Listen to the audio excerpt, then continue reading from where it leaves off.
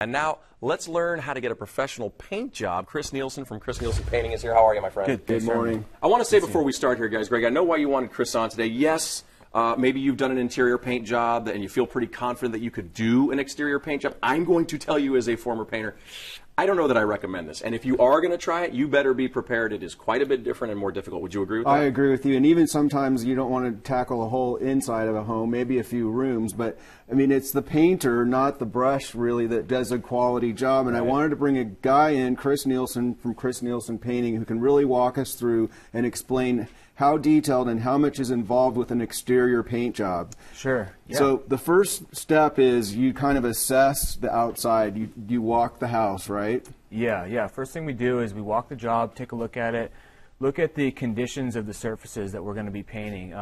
Most of the homes in San Diego are stucco homes. There's a lot of wood siding as well, so we'll look at that. We'll make sure that those surfaces, if they need to be repaired, we'll make sure we do the surface stucco repair.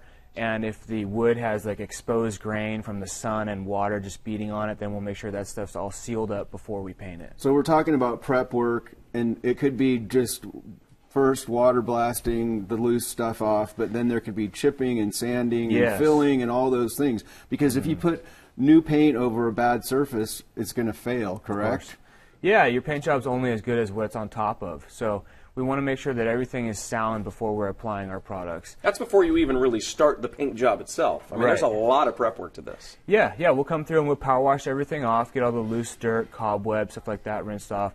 Then by hand we'll scrape and sand any areas that are flaking and failing. Make sure that stuff's all sound and sealed up before we can paint it. Do some painters just skip some of these steps and, go on to painting? Yeah, unfortunately there's a lot of hacks out there, and they do. I mean, if you're not dealing with somebody that you can trust and that really specifies what's going to be done on that job, they will just blow and go through that, and your paint job will basically be a color change to your house, and it's not really protecting it. And no durability. Right, it won't hold up. You're putting money into it, and you might as well do it right. Spend a few dollars more and have the job done right. Absolutely. Another critical part is masking, and there's different types of tape that you use to mask. Can you kind of explain that?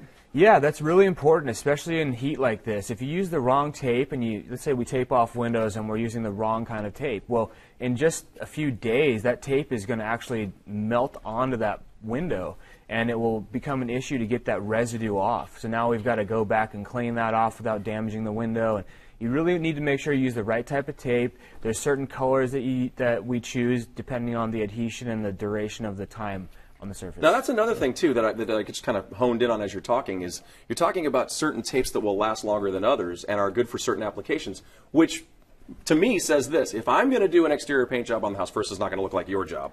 It's going to take me about 10 times longer. And even if the tape is good for a few days and it takes me 10 days, well, I did the wrong thing right there too. I'm smiling because I've seen the kind of paint jobs that you would probably do when my homeowners have tried to save money and do it themselves, and I go back to the house and there's tape that's caked on and it won't come off. It looks horrible. Yeah, I come across it all the time. So, and of course, the next step is after the masking is priming and painting, right? Yes, we want to make sure we're using the right type of primer depending on the surface, and of course the right products depending on the achieved look for the house. And the application too, because here you have a couple different sprayers that you use and a brush. So kind of explain the differences in when you spray and when you brush. Sure. Well, I brought some props here. This is a sprayer that I would use mostly interior. This is like a fine finish sprayer. It really atomizes that paint. It's for like custom trim cabinets, doing lacquering, real complex finishes. Exterior, this is going to be your most commonly used gun. This goes toward an airless spray rig, is what they're referred to as. And looks like something out of Star Wars to me. There. Well, and that's why I was saying you may not even want to tackle the inside of your home, because just the normal homeowner is not going to be able to spray. That takes years of experience, and you even said you don't allow your guys to run the sprayer until you're totally confident that they're going to do it right. Yeah, there's definitely a learning curve on that, and I don't want them to be doing that learning curve on my job sites. So I want to make sure everybody has adequate knowledge. And we've all been invited to a paint party, once or twice in the past, which usually involves a bottle of wine and unskilled workers. Beer and pizza? Yeah, it's alcohol and unskilled workers is just a recipe for disaster. We know how it turns out. Yeah. Recommend hiring the pros.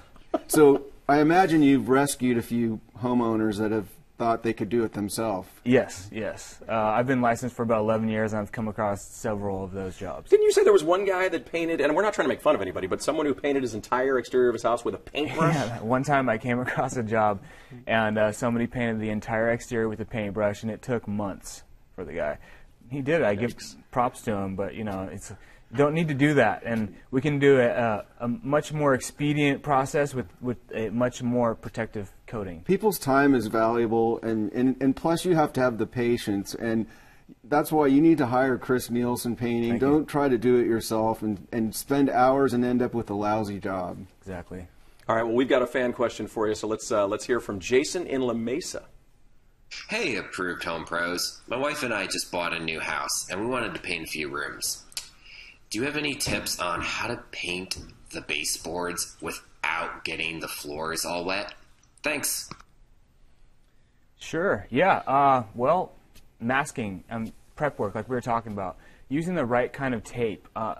Tile floor, wood floor, it sounds like it's probably one of those. I would use blue tape on that and make sure that the tape is just sealed as tight as possible on that baseboard.